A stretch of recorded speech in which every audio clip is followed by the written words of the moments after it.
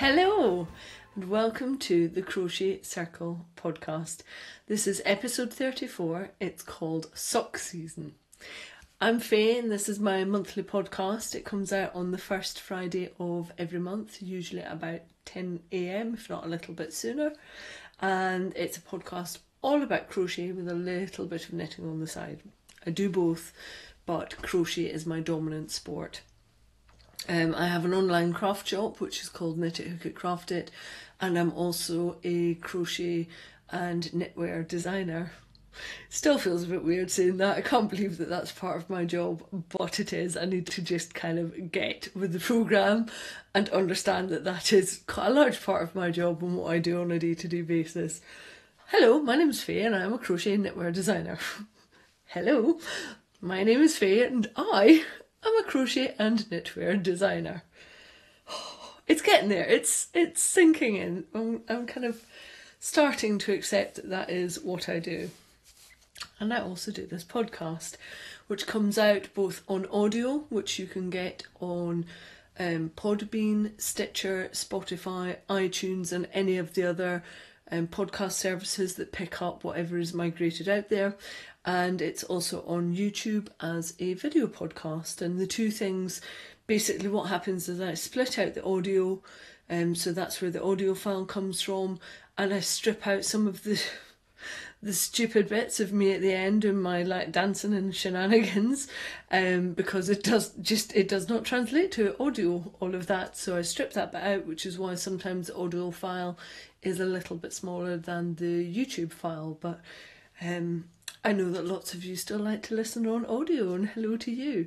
So I always try and be really quite descriptive with my words and my techniques. So for those of you that are listening on audio as a proper audio podcast, you still get a flavour of what it is I'm showing as a video podcast. So I always try really hard to do that and to take lots of different photos and pop them into the show notes, which has all of the links to the patterns, the yarns, everything that I talk about on a monthly basis, and they're available at thecrochetcircle.podbean.com. There's a bit of a resurgence going on with audio podcasts as well. I listen to lots, Matthew and I both do, and it's a really nice format. I love listening to bits and pieces in the car, so it's nice to see that those numbers are sustained and growing actually, because it's just another way of taking in information. And if you want to know more about the techniques and what I'm talking about, then you can revert to the YouTube video. But yeah, I will always keep on going out on audio too. So let's tell you about the sock along. It's going to start on Saturday the 29th of September and it's going to run right the way through until the 31st of October. You can join in with crocheted or knitted socks, but the vast majority of the information that's going to be passed over to you in kind of blogs and within the Ravelry thread is all going to be about crocheted socks. So I'm not going to do any work on knitted socks, and nor is anybody else, but if you want to enter with your knitted socks, go ahead. I'm just happy to have people crafting, frankly. We have got designers, podcasts and yarn dyers are involved in this crochet along, and I am ever so grateful to them because their input is going to make a much richer crochet along. And it also means I don't have to do all of the work. I'm really struggling with time at the moment, so it's been massively helpful for all of the people that are being involved doing what it is that they're doing, and I'm really, really grateful to them. Tamara, who you've heard me reference before, she has got her own blog and she does an audio podcast of her blog. She's actually sorting out the blog hop for us. Thank you, Tamara. I kind of cornered her a bit at the wool show I was doing last week and said, feel free to tell me to pee off, but do you think you could? Go away and think about it and then come back. And apparently I'm very persuasive. So Tamara is busy behind the scenes sorting out a really good blog hop for us. She's going to kick that off on the 15th of September with her blog, which is all on hints and tips for crocheting socks. She's delivered workshops on crocheted socks before. She's fantastic. She's a great amount of knowledge, and she's also heavily involved in the sock thread that is always running on Claudia Crochet Luna podcast Ravelry group as well. So she's a great person to have on board for this Cal. The week after that is the 22nd of October, and that will then be my blog post. I'll be doing the blog hop for that, and it's all about choosing the right yarn for crocheting socks. I have crocheted quite a few pairs of socks in my time. I have frogged quite a few pairs of socks in my time, and I have worn them to try and ascertain what I thought were the best socks and which weren't. So I'm going to pull together all of that information into a really decent blog post for what I think is good crochet sock yarn, and I will also pinpoint you to some yarn brands I think you might like and that are suitable and have suitable sock yarn for you. And then there will be other blog posts every Saturday after that, commencing with the Cal. So tomorrow the 15th, me the 22nd, Cal starts on the 29th, and there will be another blog post on that date. More details will be released as and when. Tomorrow is behind the scenes as we speak, sorting out all of that blog hop.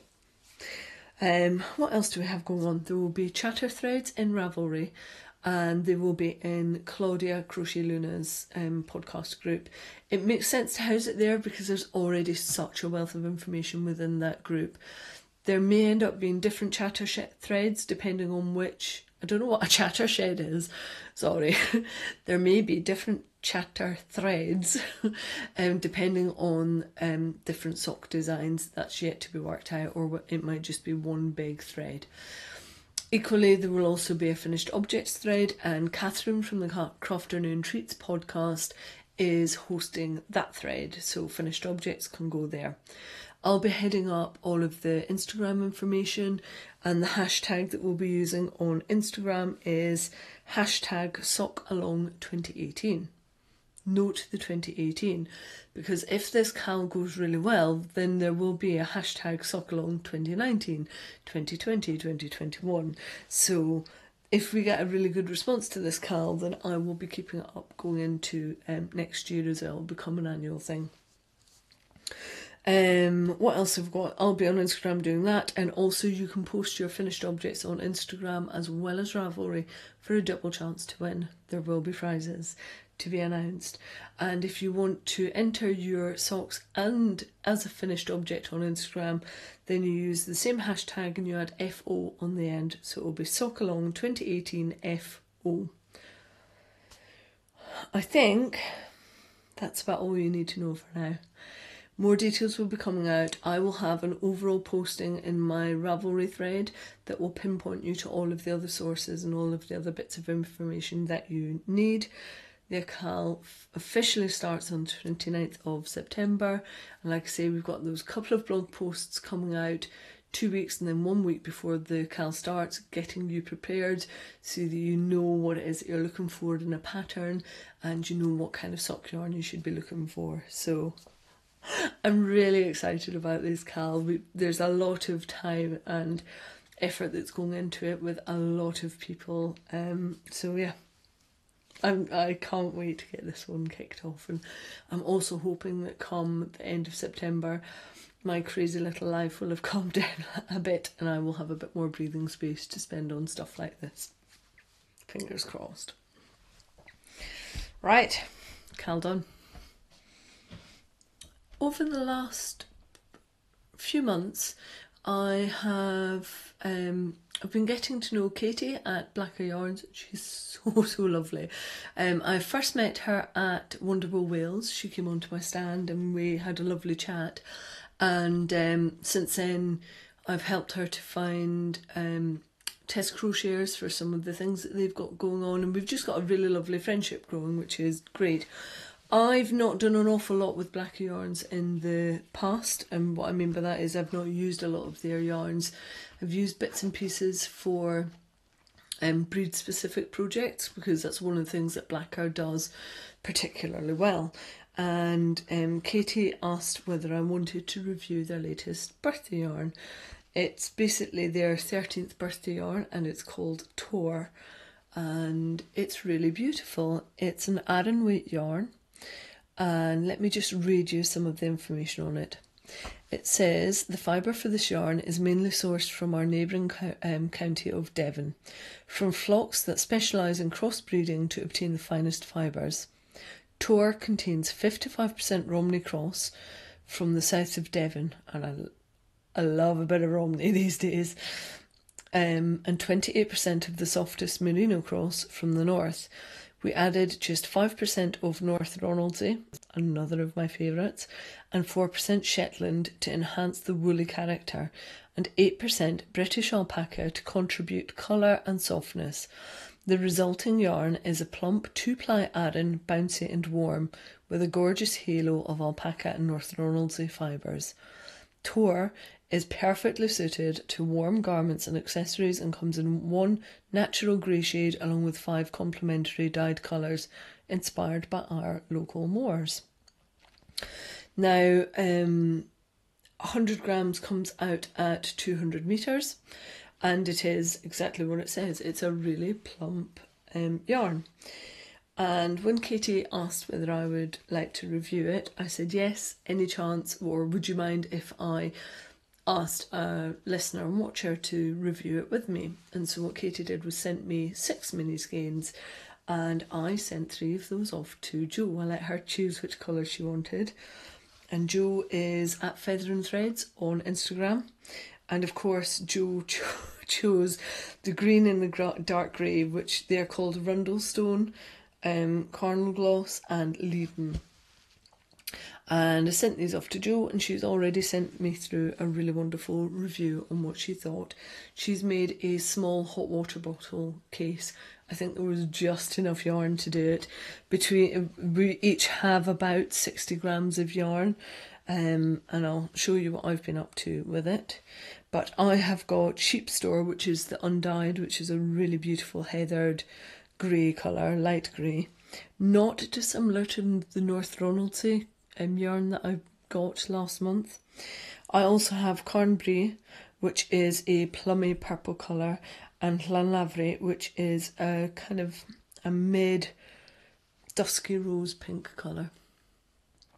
So I've been having a little play with those, but given that I am holding up 3 balls of yarn, you can see that I don't actually have a finished object with these. So luckily, Jo had done a proper yarn review.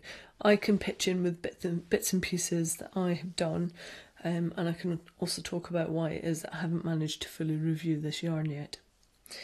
So let me start with what Jo had to say. She says that the yarn feels bouncy and substantial. It has the kind of plump texture that makes you want to squeeze it. It also has a softness too, which I wondered might be from the alpaca content.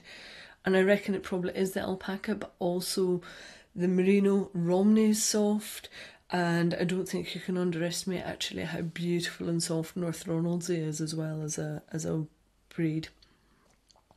There's also a slight halo and the occasional stray alpaca hair, but I wouldn't say it was particularly scratchy. What Jo goes on to say is that she's a bit, she's like me. She can take most yarns directly on her skin. So if you're a softy soft person and you are very much down the merino line, then this may not be the yarn for you.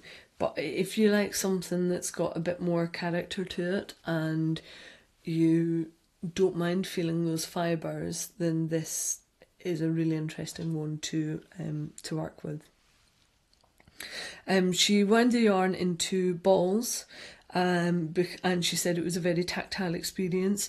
There was definitely a softness there and almost a silkiness, and yeah, I would agree with that. It's beautiful that it comes in this 2-ply as well. I think that's one of the things that is adding to the plumpness of this yarn, and it's got a fair amount of boing to it. I don't know if you can hear that. You can see I can see some guard hairs come off as well. But when you get some yarns and there's no real stretch to them, you can't get any elasticity out of them, and that's not the case with Tor. She said she decided to make a cover for a mini hot water bottle 50 grams was just enough yarn for the project that size, and it felt very comfortable to crochet with. There was a satisfying smoothness to the yarn as it passed through her fingers. She used quite a textural stitch pattern, and the definition of the stitches is very clear. I would agree with that. I'm going to pop photos that Jo has provided me into the show notes, and I'll pop them up for the video as well. What she made is beautiful, and you really can see that stitch definition from it. She thinks that the yarn would work well with other textures or crocheted cables, and as well as the gentle smoothness, there is also a slight toothiness, which would work well for colour work.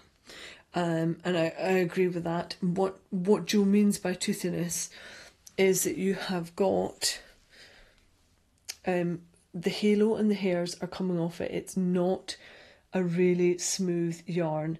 And so when you're working with colour work and you've got two strands, those fibres kind of mesh together.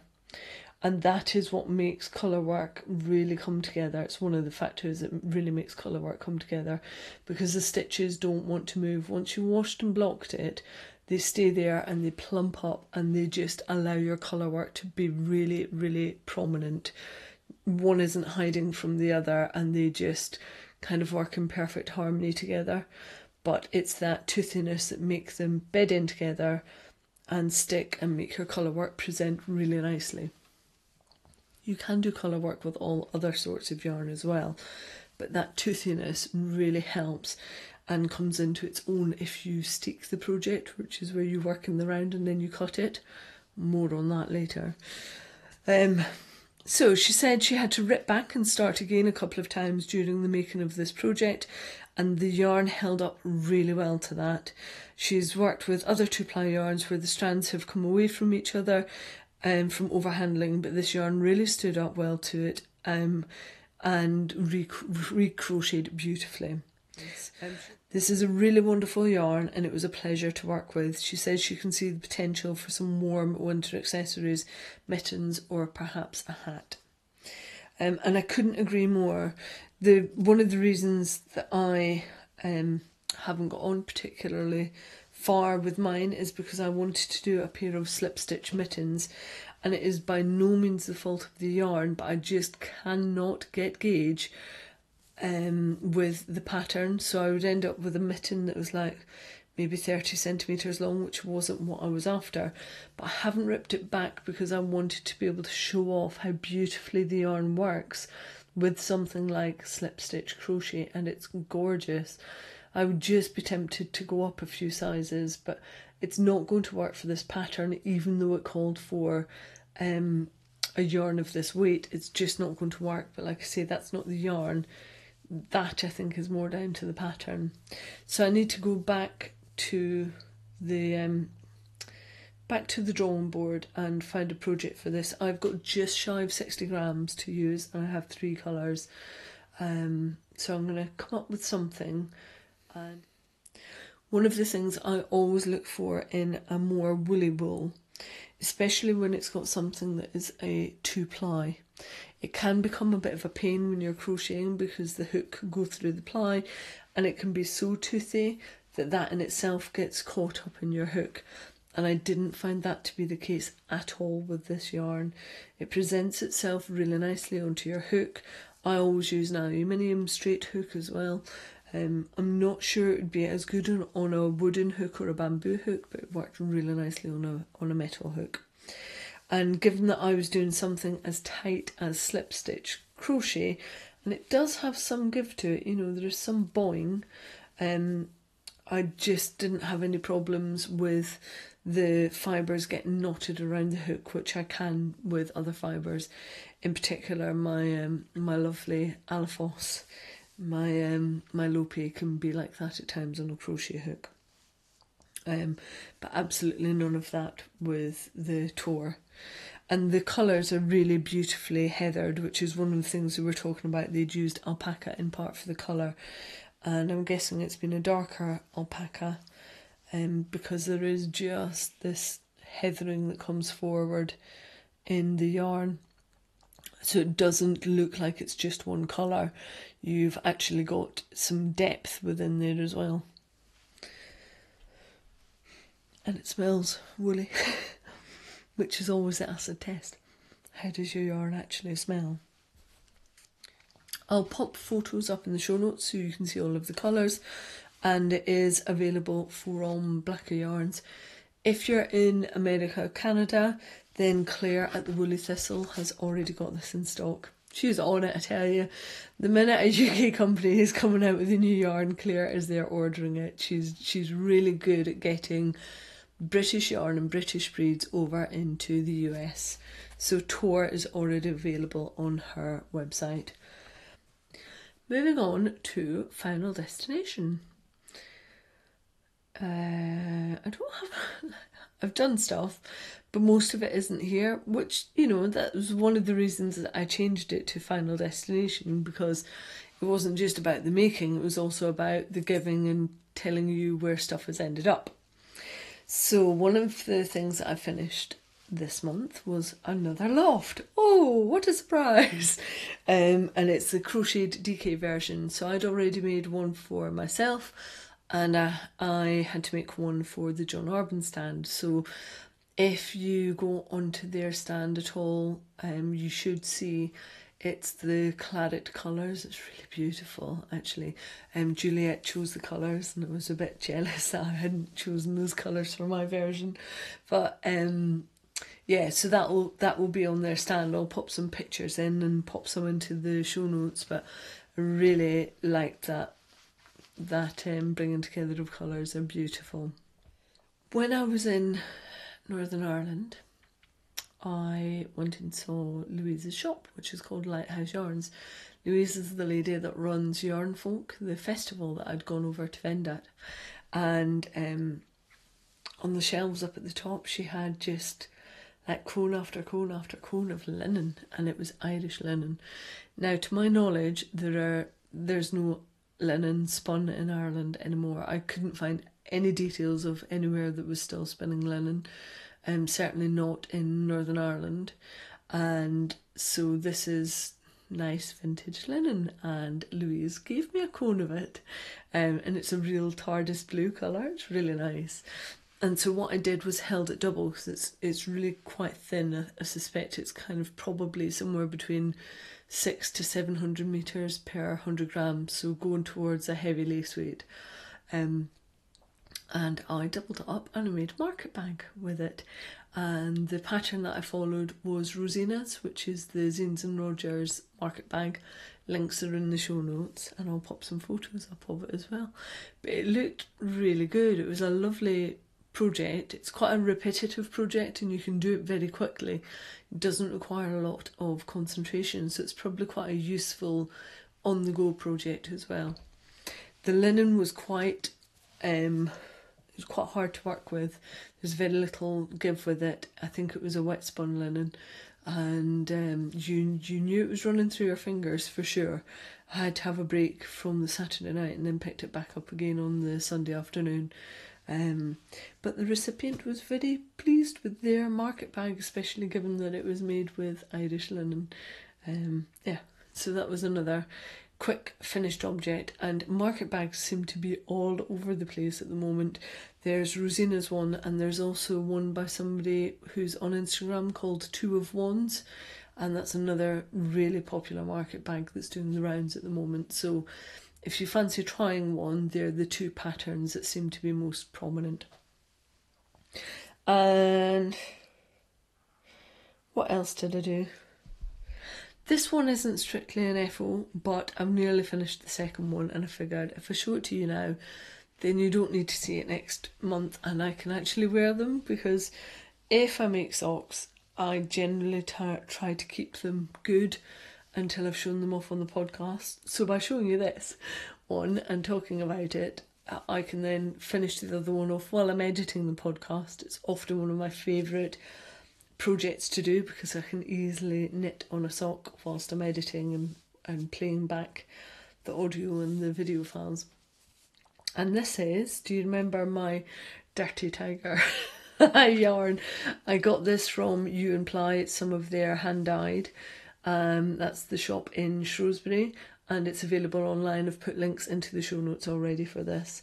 And it's actually called Alley Cat, but I really do think it should be renamed Dirty Tiger, because it's on a base of light grey, and then it has all the tiger colours coming through it, but it's like the tiger's been rolling about in charcoal. And I've paired that up with contrast toes and heels, which are in West Yorkshire Spinners' signature 4-ply in the colourway Poppy Seed, which is a mid-brown and just goes really nicely with the tiger look. If I'd have had a burnt orange coloured contrast that I could have done, I would have done it, but the grey was the closest that I could get to it. So I'm on the sole part already of my second sock. So like I say, by the time I'm actually pressing send on this podcast and putting it up to YouTube, these socks will probably be on my feet already. I love them. Love them, love them. My dad was down at the weekend, and he's now accepting of the fact that handmade socks might be the future. And then I said, well, would you want a pair like this? And he was like, no. No thanks. Can I just have some plain ones, please? Eventually I'll get him into the jazzy ones, but for now, the fact that he's willing to take knitted socks is like a massive step forward. But yeah, I've got a pair of Dirty Tigers to put on my feet by the end of this week. Very chuffed with them. And that's been it on the finished objects front. 3 little things. It doesn't feel like a lot. But it is, in the midst of everything else that's going on in my life, actually. Oh yeah. See, this is why I just forget everything else that's going on. I have a design in progress which will be finished off tonight. And I have another design which I'm not going to show you until the next podcast, crocheted shawl, which I started and finished and wrote the pattern up inside of a week. It was one of those that just went pew, straight out of my brain, onto the hook, onto paper, and off to be tech edited. So yeah, I have actually been busy. I do have more finished objects and one almost finished object. I'm just very good at beating myself up for not thinking that I've done enough for the podcast, which is not the way it should be. Right, I think I'm allowed a cup of tea now. I'm going to move on to en routes, because I've got nothing to say really here, other than time is just really against me at the moment. My Verity V-neck top has not moved forward, and I feel awful about it. It's sat there in a project bag, and I desperately want to get to it, and I've just had design deadlines and show deadlines, so I've had 2 shows in the last 31 days, and they are just all consuming, because you've got all of the prep work beforehand, then getting to the show itself, and you just work, and then you stop and you collapse in a heap, and that's what it's like doing a show. So I've had very little personal crochet time, which is very frustrating, but I love doing the other stuff as well. Just can somebody please invent more hours in the day? That would just sort me right out. If I could survive on less sleep and there were like 30 hours in a day, that's all I want. Just an extra 6. I don't think that's too much to ask for. So if one of you can sort that, that would be great. So yeah, I've got very little in en route. Certainly nothing that I can show you that says, ta-da, look at all of this extra stuff that I've done to this project, because I haven't. So let's gloss over that and move you into designs in progress. I said earlier that I have a shawl that I started, finished, and had it already inside of a week. That is called Aria, and it is using the mermaid yarn that I bought at Yarningham from Becky and Marcus at River Knits. Sometimes you create a project and it just comes instantly, and it's off the hook before you even breathe, before you've thought about it. It's there, the design is set, and it's done. And that's probably happened to me maybe 3 times in all of the things that I've designed, and Aria is one of those things. I'm going to show you this shawl properly next month, but all of you lovely people that came forward and wanted to do test crochet for me and have signed off the non-disclosure agreement. You're going to be getting emailed very shortly when I've got the first document back from Deb for tech editing. Then I will be emailing you out to see who wants to actually test out the shawl pattern for me. That's going to be launched properly on the 2nd of November when I am vending at Yarnporium in Westminster in London, which is a huge deal. It's massive. Yarnporium is one of the kind of premier end yarn shows that we've got in the UK. It's kind of up there with Edinburgh Yarn Festival, and I'm vending at it. So excited. So I'll be there as Knit It, Hook It, Craft It, but I'll also be taking my patterns along, which I'm kitting up as well, and Aria will be launched at that show in both a crochet and a knit version. I love it. I took it to the Southern Wool show to give a few Crochet Clan members that were coming along a little sneak peek, and it was very well received, so I'm really confident about this pattern and the fact that it's going to be well received. Very excited about it, and I just can't believe that I've worked on it. I've worked on it that quickly and that far in advance of the deadline, but I really want to make an impact with it at Yarnporium, and it's quite a big market at Yarnporium as well, and I want to properly represent crochet there and show how beautiful it can be. And I feel like I've done it justice through this pattern, and I'll be doing Yarnporium justice and the Crochet Clan justice as well. So I'm really excited about it. Can you tell? I'm a bit giddy kipper about it. But the other thing that I've been working on, let me get my project bag, is a design called Arrête. And it is using John Urban Textiles. They have a yarn called dashper-hughes, which I've used before previously. I did a large lacy knitted shawl called Unkia, which was the bane of my life. I did it twice. I did it once in a Wensleydale, and the second time I did it for myself, and I did it in dashper-hughes in the colourway which is called Blue Spruce, and it's lovely. It's 65% merino, so it's got that softness, and it is 35% zwartbles. Zwartbles is meant to be pronounced zwartbles, but other people you'll hear it referred to as zwarbles. And that is a much darker wool.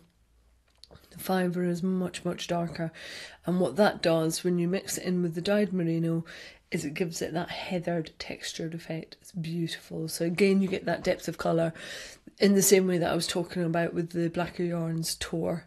It just mixes it up a little. It doesn't give you that flat colour, it just gives layers and depth to it. And so what I've started with this design is started with the knitted one, because that generally takes longer. The way that I tend to approach most of my designs is I'll come at it from a point of crochet and then convert it into knitting if I can. I know that I can convert this one into crochet, and so I started with the knitted. And the concept is that it's all knitted in the round, and the crocheted version will be crocheted in the round. So it will be a tapestry crochet version.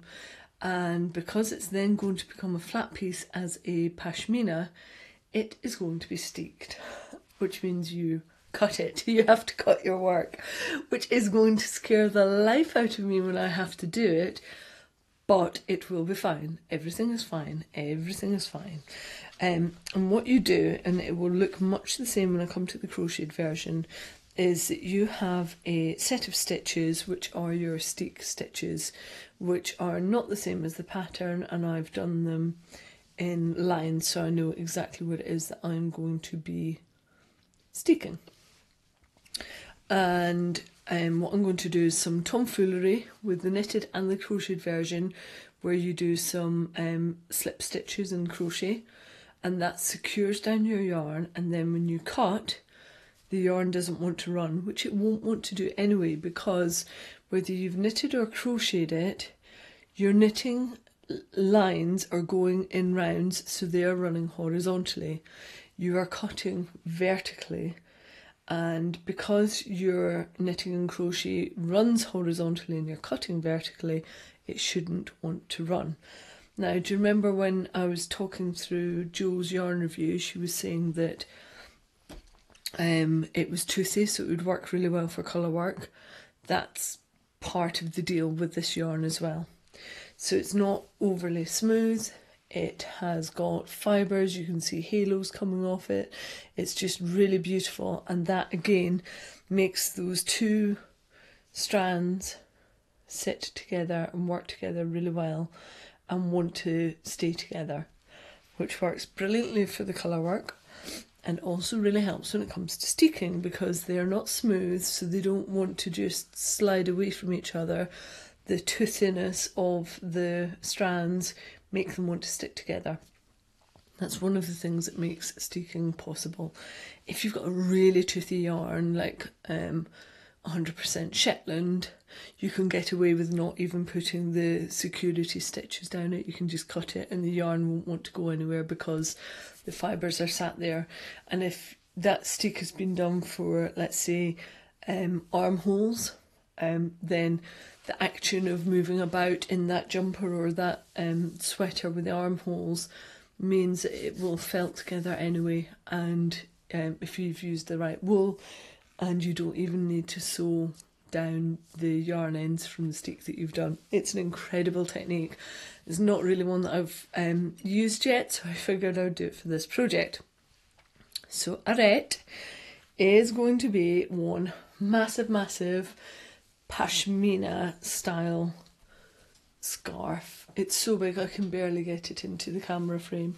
I'll try and take some photos of this. But it's quite deep. I'm using 4 different colours in it, and the concept is that once I've steeked it and cut it up, you can either wear this as a big pashmina wrapped around you, or you can sew a button band onto it, which should mean that once I've washed and blocked it, you can double this over, button it up and have it as a really big warm chunky cowl. So out of one pattern, whether you've done the knit version or the crocheted version, you've got kind of at least 3 ways that you can actually wear this project. So it's a really versatile piece and very warm.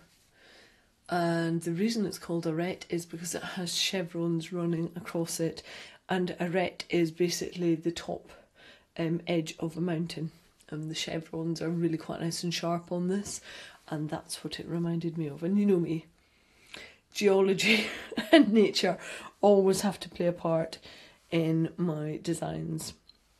So this is arrête, and the colours I've chosen for the crocheted version are just much brighter than the knitted version. The knit has got that blue spruce colour that I was just mentioning, one which is bramble, which is a real kind of brambles colour, thistle, which is a mid slightly bright purple, rose bay, which is quite a dark dusky rose colour, and that's all of the colours, and it runs up and down in these chevrons. And I'm really enjoying it, and I'm almost at the end. I reckon this will be finished off by tonight, tomorrow night, and then I'm going to be steeking, which I might pop up live and do a little Instagram TV thing for it on my Faye DH Designs part on Instagram, because my heart will be in my mouth when I have to actually cut this up, and I want to record it for the video tutorial anyway. So yeah, this has been quite a major piece of work for me over the last couple of weeks. Yeah, it's been about 10 days since I cast this on actually. So that is arrête knitted, and let me show you the colours for arrête crocheted, because they are beautiful. Oh. Harvest-Hughes is one of the sheepiest smelling wools that I've ever worked with.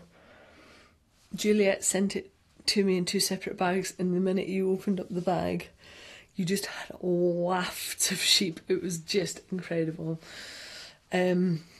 And the colours, I'm so chuffed with these colour choices.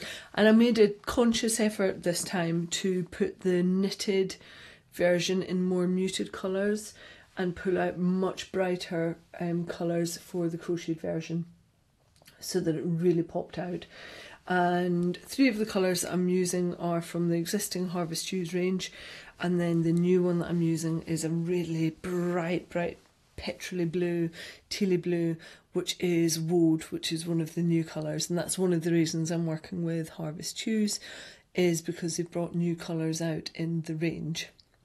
So woad, this bright blue, is going to be the main colour, and then I am pairing that up with pomegranate, I think it's called rust, and bracken.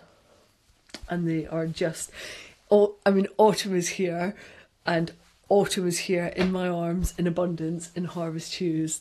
It's a very autumnal palette, using the woad as something to really pull all of the colours together, but also make it bright and really vibrant. And this will be on the hook in about the next 2 days, and I'm so excited to get onto this and see how the crocheted version works up. And I'm going to try and do a rib that reflects the chevrons as well, so the crochet rib might have a texture in it which also gives the chevron. That's what I would like to do. Whether I can actually make that happen or not is another factor, but that's how I would like the design to go. So excited for these autumnal colours. Yeah, so that's where my next design is at. That has to be finished for Yarndale, both of them. Patterns written and patterns printed and ready to go, so no sleep for me for the next 2 weeks till I get that done. With video tutorials as well, because the colours are going to Yarndale with John and Julia Arbin, and ideally these patterns would be available on their stand, ready to support the new yarn colours. I really love making life difficult for myself. I really do seem to enjoy it. I'll do it, of course I will. I hate letting people down, so I'll be there, even if I'm running up to them on the Saturday morning with the printed patterns. They'll be there. So if you want to know a bit more about this pattern and how it goes and how the crocheted one goes, now that they are launching these yarn colours, I can talk about them a bit more openly on Instagram. But that's why I've been so quiet about it. So if you're interested in seeing how that develops and progresses, go and catch me over on Fady H Designs. And if you want to see me with my heart in my mouth as I steek the knitted version, then it will be up there, and it will be in the YouTube video when I finish this pattern off. Yes. What that does mean is that come the October podcast, I should have both of those patterns out ready, and with the usual kind of 50% discount that I give you guys as well if you're interested. Yeah. So, feeding the habit. There isn't too much stuff, because I went up into my stash and I was a little bit overwhelmed by it all, so I deliberately haven't been buying stuff at any of the yarn shows that I've been at, but I still have stuff, obviously, because people are lovely and they send me things and I get stuff through for review, and I still buy bits and pieces. So let's do this in the order of which I got them. When I was over at the Yarn Folk Festival at the beginning of August, I had such a ball. We had a couple of days off and we went and did the Antrim Coast, and I finally got to Giant's Causeway.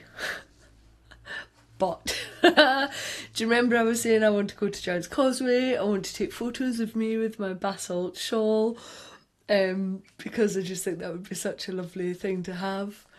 John and Juliet were also vending at Yarn Folk, and it wasn't until the entire of my car and their van had been packed up that I went to Juliet and went, basalt? And she was like, it's in the middle. Right in the middle of the van. The pair of us had remembered the morning of the yarn festival, and then by the late afternoon when we were doing takedown, it was just like, get it in the van, get it all in there, get it done. And so I didn't get to take Basalt and go and take photos of it in Giant's Causeway, which is a shame, but there was no way I was going to say, any chance we can just unload the van, get a shawl out and then load it all back up again. So what this all means is that I have to go and vend at Yarn Folk again next year. And because the lovely Jojo Twinkle Toes has now crocheted me up my own sample of Basalt, which I'm really grateful for, I can now take that so I don't have to pester John and Juliet to get the original sample back. But to make myself feel a little bit better that I didn't manage to do that, I picked up some lovely, lovely, lovely Studio Donegal tweed yarn. Now, this is not Irish wool, it is merino, and it's that gorgeous kind of tweedy, nepped effect yarn and wool that you get that comes out of Ireland. It's just gorgeous.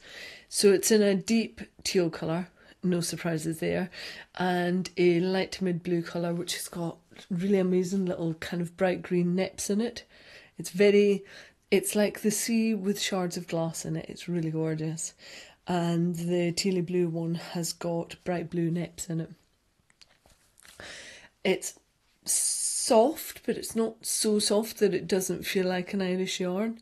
And what it says is spun by Donegal Yarns. What I can't find out is if that means it's spun in Ireland or Donegal Yarns have it spun.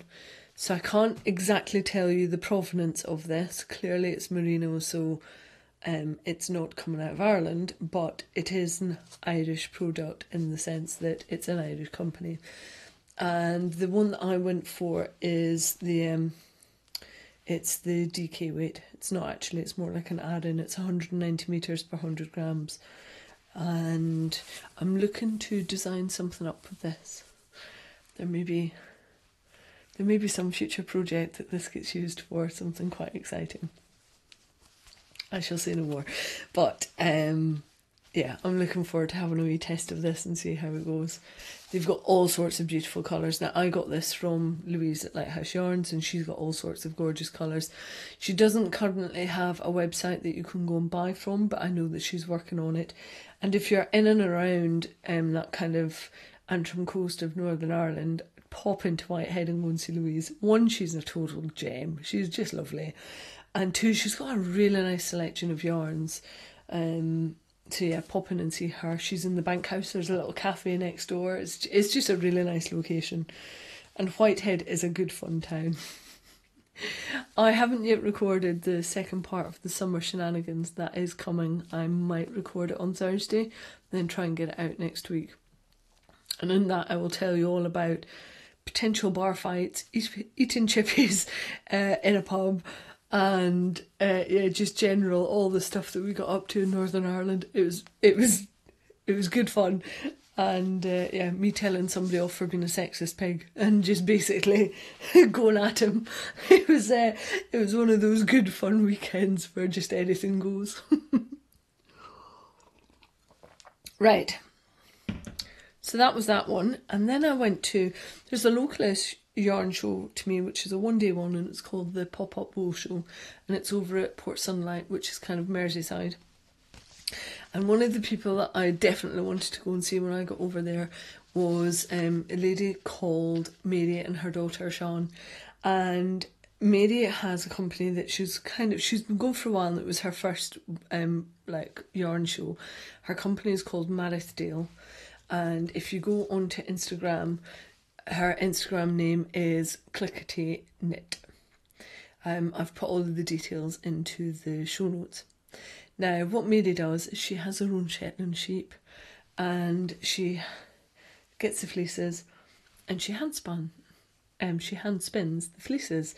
And what I particularly love about this one that I picked up is that she's told me which sheep it's come from. So this is an undyed mid-brown Shetland sheep fleece, and it's come from her sheep called Clover. Fantastic. I also think the pricing point was really good. It's 45 grams and it was £10. And this is something that is a natural yarn. They're from her sheep, and she spun it herself. So the labour that has gone into this is just incredible. So then I also picked up as a little contrast colour, she had hand dyed some other wool that she had in a really dark, do you know, it's actually not that dissimilar to the blue spruce colour that I've been working with in the Harvest Hughes. And this is hand spun, hand dyed, 18 grams for £3.50, and it will do as a really nice contrast colour. Now, I have never crocheted with hand spun before. I think I've done a little bit with my own like really horrendous hand spun the first time I ever did any drop spindling, but I haven't done any more than that.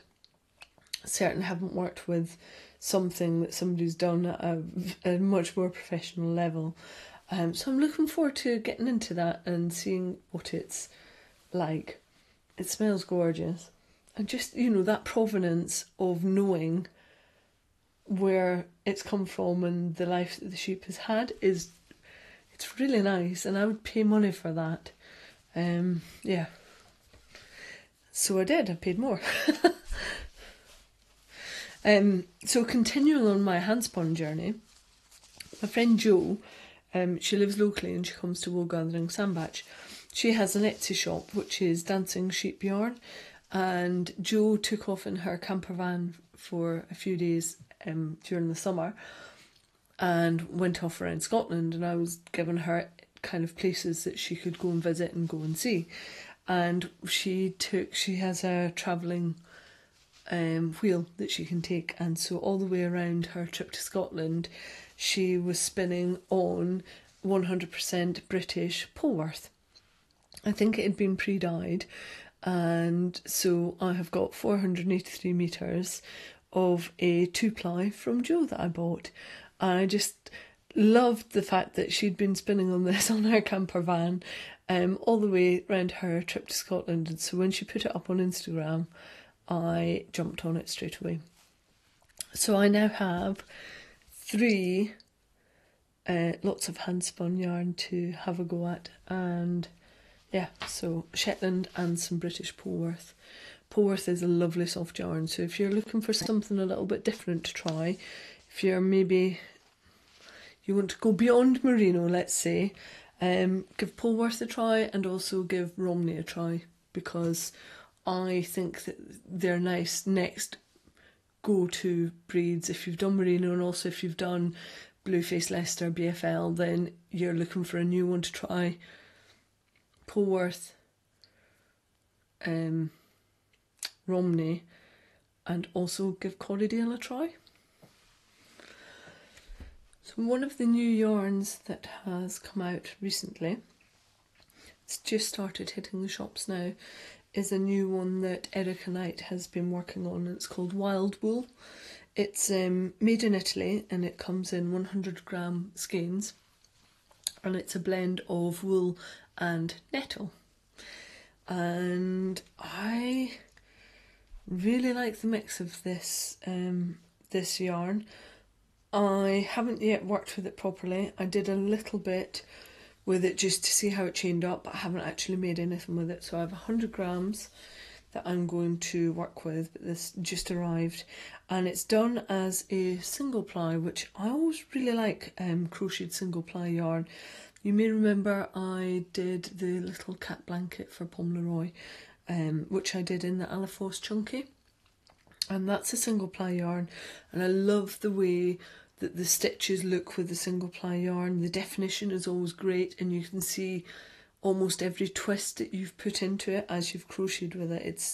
It's something that's really beautiful when you've crocheted. And so I want to make something rather lovely with this yarn and test it out, because I also have a design in mind that I would like to do with it. And the nettle gives it this beautiful lustre, because the nettle tends to dye differently. And often if you see a yarn like this, the nettle will look almost silvery and almost like a silk that's been mixed through it. So it does give you a really different take on the colour that it would normally be if it was just pure wool. and it's soft, and nettle is sustainable, and it kind of doesn't really need chemicals to grow. I need to do a bit more digging on the production of nettle, but from everything that I've read so far, it's a really good fibre. It's very strong, and like I say, you get that silkiness and that lustre from it. So the yarns that she brought out come in 8 different colours. The one that I have is called Mooch. And there's a silver grey, a bluey grey, a teal, a dark grey, a kind of greeny mustard, a forest green, the purple that I've got, which is Mooch, and a light rosy pink, which is called Dawdle. And it's 170 metres per 100 grams. And she's suggesting you use a 5mm hook or needle with it, and it's hand wash only. It says, spun from the fibre found inside the stem of the plant, nettle has been used for 2,000 years for its strength and durability as a textile. Nettle is grown abundantly and perennially in rainy areas worldwide without the need for harmful pollutants or pesticides, making it eco-friendly and sustainable. Blended with luxurious wool, the nettle enhances the character of this yarn, adding insulation and texture, which, contrary to its prickly persona, creates a sumptuously soft Aran weight yarn in a palette of irresistible colours inspired by the wild.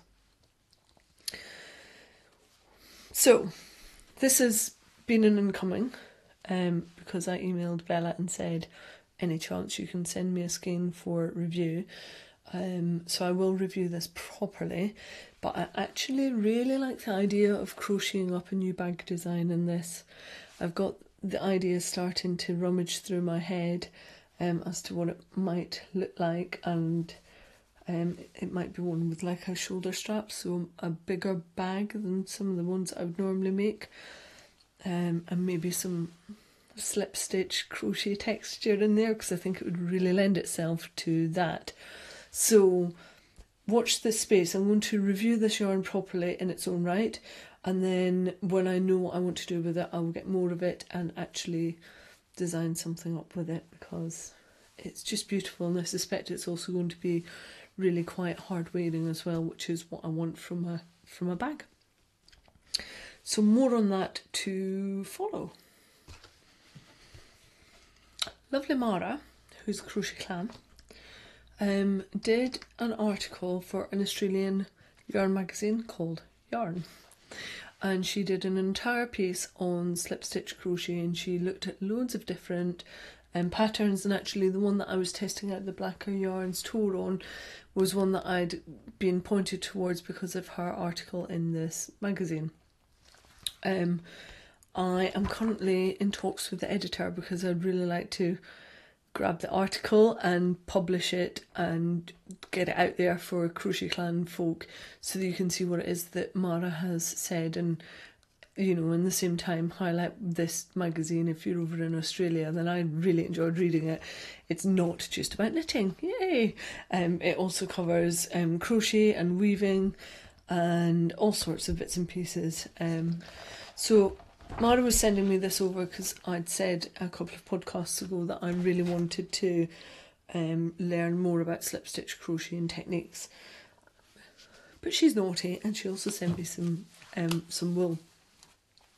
She sent me over some Woolganic Knitter's yarn. It says good for sheep, good for the earth, good for you, and it's 100% certified organic Australian merino fleece wool. And I have got 100 grams in a dark charcoaly grey, and I'm going to try again with those crocheted slip stitch mittens, but I'm going to try it with this yarn rather than the blacker. And it's beautifully soft. It's got a really nice twist on it again, which lends itself to crochet, and it's just really lovely soft DK yarn. So thank you for that, Mara. I'm looking forward to this and working it in conjunction with your pattern ideas for slip stitch crochet and learning new techniques as well. Thank you.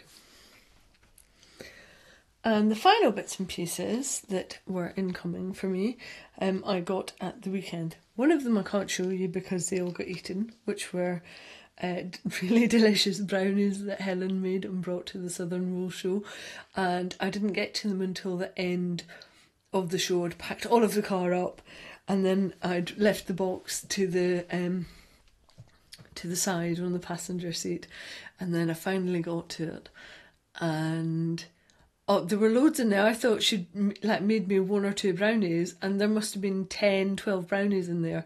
There was still a load of people that were still in the hall packing up, and so I gave myself one and ate it. I inhaled it, it just went straight into my face. And then I went and shared out the rest of them. Oh my word, they were so thankful for being given chocolate brownies.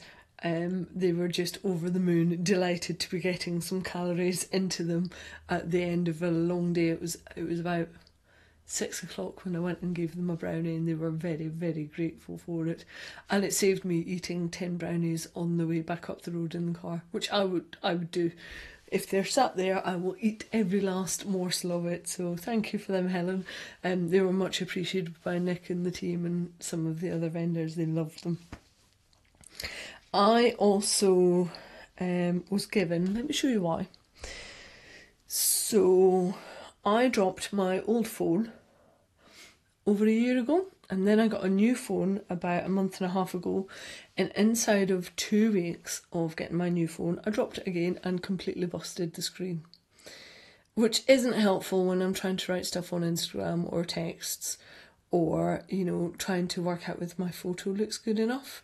And the reason that my phones generally get busted up is because I use them when I'm timing patterns and how long it takes me for a row. So I'll have lots of stuff in front of me, and I've got to press go on the timer, stop on the timer, and inevitably my phone falls over quite a lot.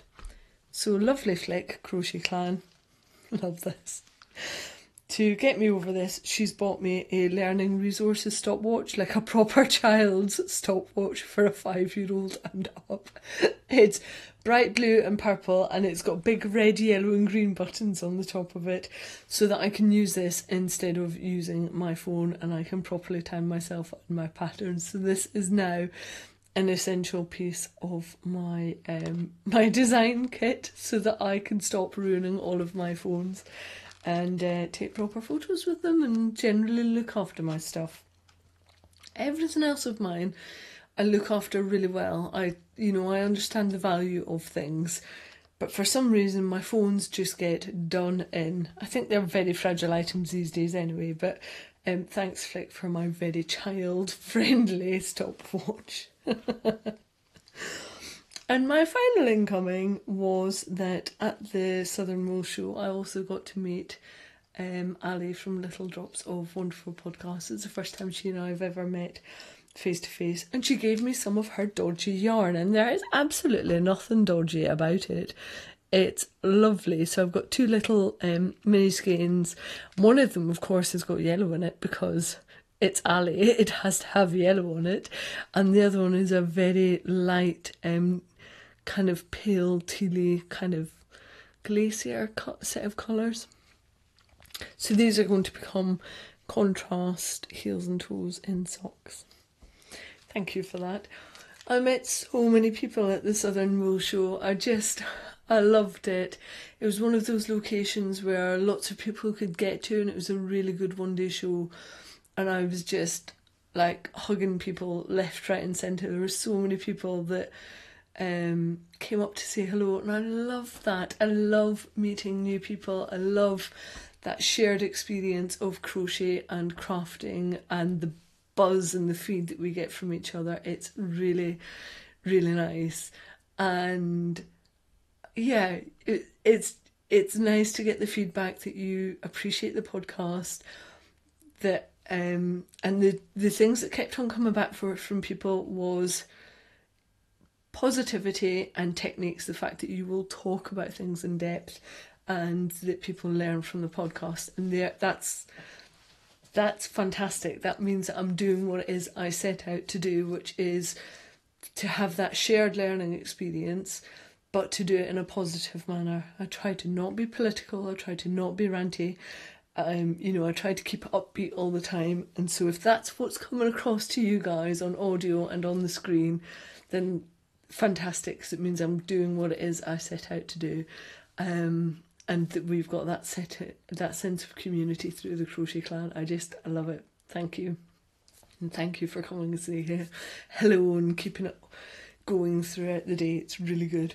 Although I have to say, I felt sorry for Helen, who came to see me, because the stand next door were being a bit naughty, and every time Helen came to see me they were being really naughty, and I was grumbling at her. I was like, look at what they're doing, that's just not acceptable, look at what they're doing. And she was like, calm down. So I was being a bit of a grumpy mare, but I was very tired. I was really, really tired come the end of that, come the end of the show. I got back in my box, it was okay. Right, I think that's everything that I have as a feeding the habit. Feels like quite a lot again. Yeah, I'm not going to buy anything at Yarndale. Do you think that's possible? I'm not sure. We'll see. Yeah, maybe I don't really need anything. Let's see. I may come away from Yarndale with nothing. It's unlikely, really, isn't it? Okay, on to quick news bits. I've got 2 global hookups for you. The next one is going to be on Saturday the 15th of September at 8:30 p.m. and then another one on the Sunday morning, which is Sunday the 16th of September at 9 a.m. And I'm just going to keep on going for as long as I can with the double. That's what I'll do. That way I can hit Northern Hemisphere and Southern Hemisphere, and hopefully it just suits everybody, and they can come and crochet along or knit along or do whatever they want. So big up.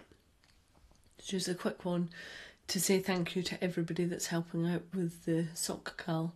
So Tamara, Claudia, Catherine and Caroline in particular, but for just bringing your own flavour and making it shape up into a really nice cal. It's hugely appreciated.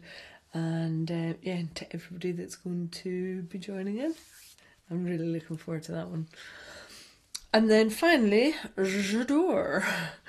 I have got a new song which I've been playing on repeat and driving Matthew absolutely bonkers with. It's a remix, and the original song is by a group called Rusted Roots. Some of you will remember this. It was in Ice Age, the film, and there's a dance remix of it by a guy called Jesse Block, and I'm just coming across all of his bootleg remixes on YouTube. There are quite a few of them. He's brilliant. So that has been on like repeat. We've also gone back and started watching, well, we've nearly finished it actually, Green Wing. Some of you will know Green Wing. It was a Channel 4 production. Some of you from overseas will not have a clue as to what it is that I'm talking about. But if you don't mind a bit of swearing and you want proper, silly, stupid British humour, I just don't think you can get better than Green Wing. It's set in a hospital, but it's not very hospital. You're not seeing lots of... It's not really about injuries and stuff. It's about the people within the hospital and their working relationships, and it is quirky and really, really funny, and I love it. I don't know how many times we've watched Green Wing, but it probably has been about 4 years since we last watched it, and it does well to be watched every few years. It's just really good fun, and we've nearly finished that already. Love it. And my final j'adore is autumn. Have you noticed, for all of you that live in and around kind of Europe and the Northern Hemisphere, trees are starting to change, all the autumn colours are out. I'm still able to sit outside for a little bit when the temperature's up a bit, with our umbrella out and sometimes a blanket, but I'm so looking forward to more autumn colours, log fires and soup, and just all the autumnness that can happen. I love it. I'm a real home bird. I like going out and doing things, but I love nothing more than sitting with a pot of tea and being in our house and just having the cat on my lap and being able to sit and craft, and it makes me so happy. I like it when it's crisp, But do you know when it's raining and you feel justified in being in the house? That's what I love. Love it, love it, love it. And whilst I've enjoyed the heat of the summer, it's been too much for me. I'm definitely a kind of autumn, winter, spring girl. I could live without the summer. If you allowed me to go and live in Alaska or Iceland, I think I would be there with bells on. Or Canada. Oh, I'd go to Canada. I'd go and live in Canada. Yeah. And blankets. Autumn's also all about blankets. Right. I'm going to stop sniffing sheepiness. And I am going to go. Thank you very much for spending time with me. Yeah, if you're on YouTube, thumbs up. It really helps with people viewing the podcast. Don't underestimate how much clicking that one little button can really help. Leave a comment. I'm hoping to have more time to get back to comments and stuff in the coming weeks, and I'm hoping to track back through some of the comments that I've had over the last few months and just generally be a bit more kind of present, which would be quite nice. Right, I'm going to stop wittering, smelling sheep and springing yarn, and I shall see you next month for episode 35, when I'll have crocheted socks to show you and all sorts of good stuff. Right, see you soon. Bye bye. Oh, so sheepy.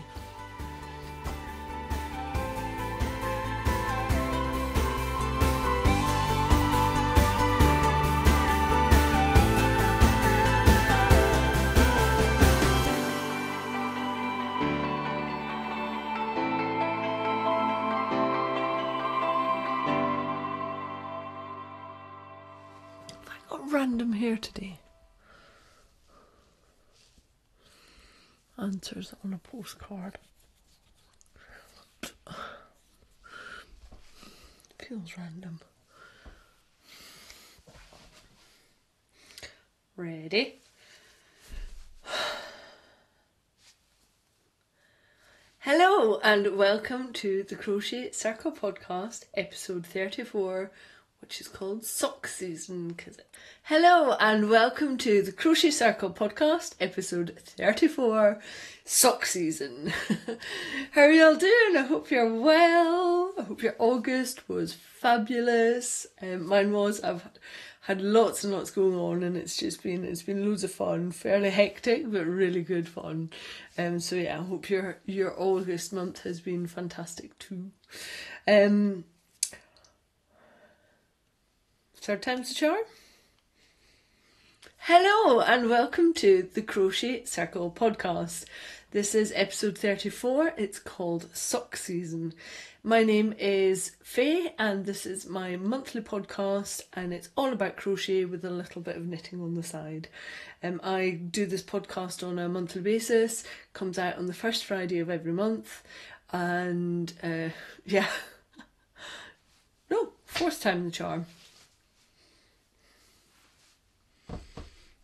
And you can get the show notes at the Crochet Circle podcast.podbean.com. Let me just double check what the show notes are at.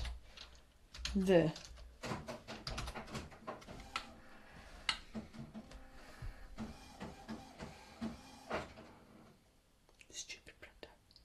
It's just as hell. I think that's enough detail for now. Basically, the bits you need to know: yes, there's a blog hop. Yes, it's going to start on the 28th. Now, I'm saying 28th and it might be the 29th. Do I have to do all of that again? Yes. It's the sorting 29th.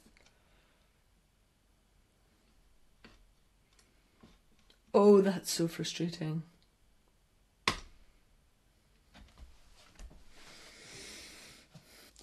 So I will be ripping back this slip stitch.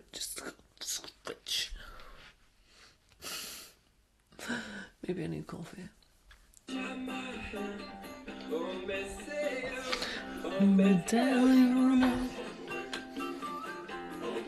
I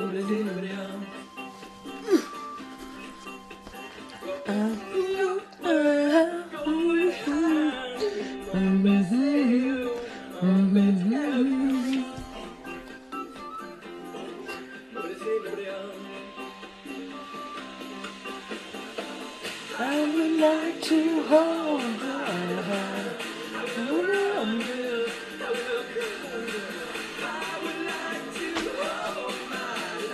How?